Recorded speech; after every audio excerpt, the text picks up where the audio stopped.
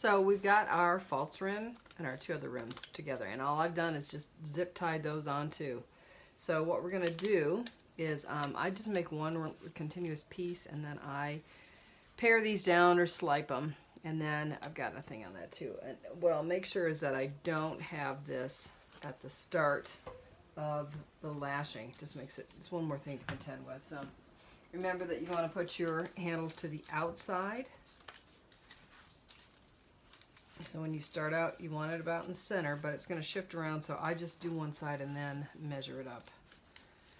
Okay, and you do want this, because this is an egg basket, you do want it a little bit lower, plus you've got, you know, a lot of rim here that you're contending with. So, so once again, you've got your handle on the outside, you've got your basically 3 rims, 2 rims, and then a false rim, and that's one that you're going to turn on. So we are going to start with a lasher. It's already wet. And this particular basket is woven with tie-dye reed, which means it's been in a lot of dye baths. And the best thing to do is to wipe it. And do I have my rag here? No, I don't. But if you wait just 1 minute, I'll have it. And then I'll cut that out later. How's that? Okay.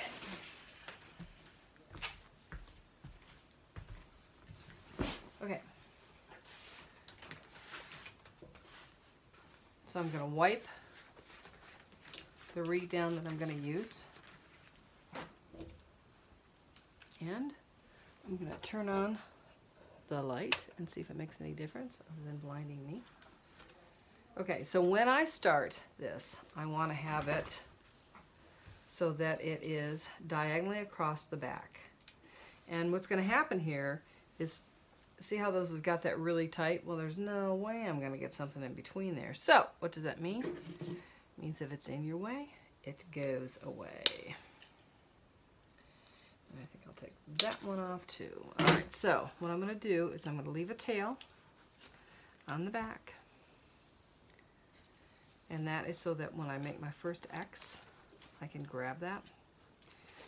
First X goes from the right to the left, and then I'm going to open this up a little bit with my trusty weave, right? I hope. So I'm going to do this one too.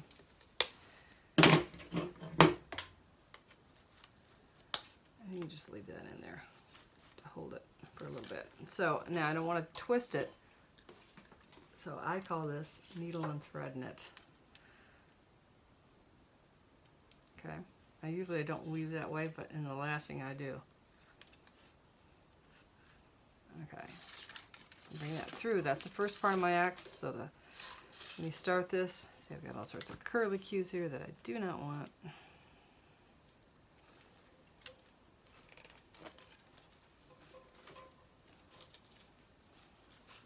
Just going to open that up and twist it where I want it. No, I'm not. I'm just take that end out. That's a lot easier. And then I'll put that back the way I wanted it. No curly cues. There's the first part of your X. And this is the second part of my X. Now that second part of my X goes from the left to the right, and you'll see on the back how it caught it.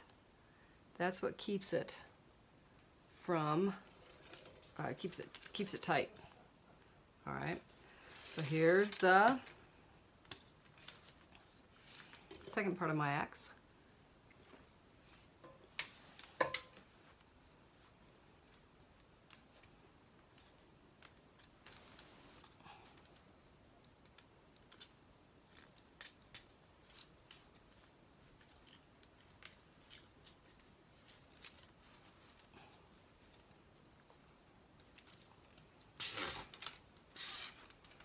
Pull that through.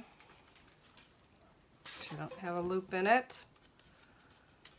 Hold that tight, and then, you know, starting this off, because you're messing between these two hoops, you want to make sure that's good and tight. Okay, so then you're going to come diagonally across this one, across the back of the second rim, and come up to the inside, and that's going to be the first part of your X here.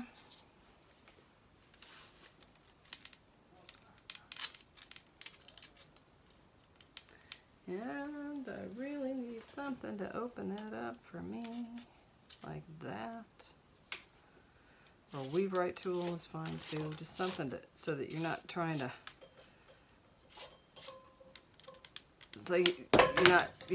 so you don't need one more hand. Okay, so then I'm gonna come down, and this is gonna be the second part of my X. Now it's done a little bit differently, but it looks the same as the top, and that's what we're interested in at this point. So that's gonna go through here, and then we're gonna, once we get those two X's done, so we've got this lashed together, then we are going to make sure we don't have a twist. Oh, I twisted it when I didn't need one. Open that up a little bit. Okay, make sure that's good and tight and centered. And then we're gonna actually start the weave. All tightened up nice. So I'm going to weave up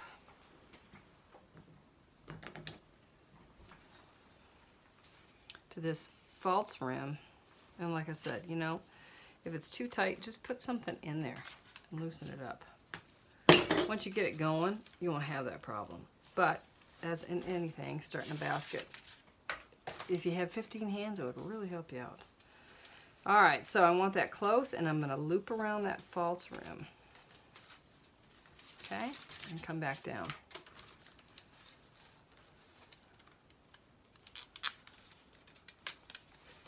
Come in between here, make sure that's good and tight.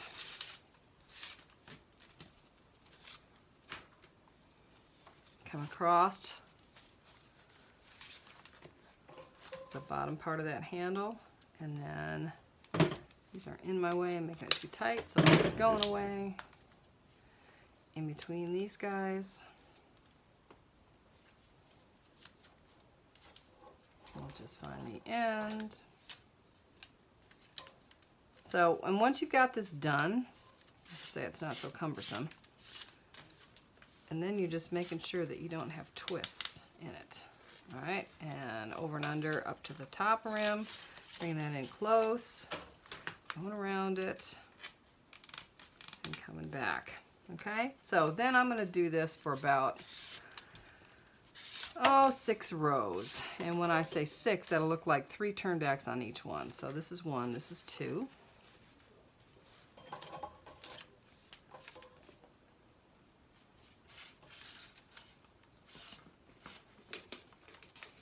Okay, this time it goes under.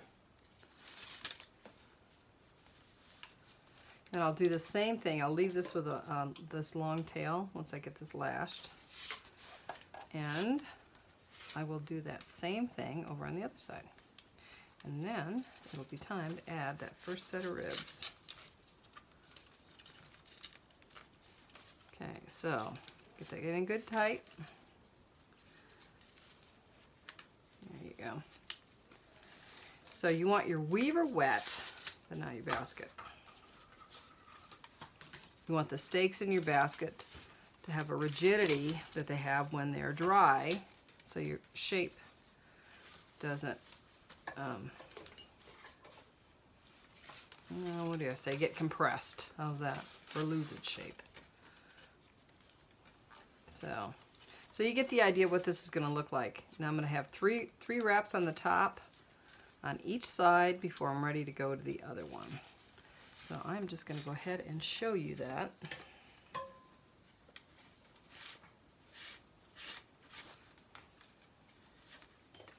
This is my second one on this side. Let's see how it gets easier every time you do it. First ones you think, what?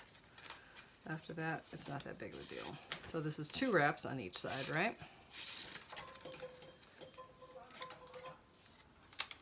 You can hear my husband laughing in the background. So this is going to be the 3rd wrap on the left-hand side, and then I'll come back over and do it on the right-hand side. So remember, your weaver needs to be wet. What I'll do is I'll go over on the other side and do that lashing. And then I will come back over to this side, and this weaver will be all set ready for me to put in some ribs, but it won't be wet, so I'll need to wet it. So anyways, you're going to have 3 on this side and 3 on that side, and then you'll leave it alone, come over and do the same thing over on the other side. Okay?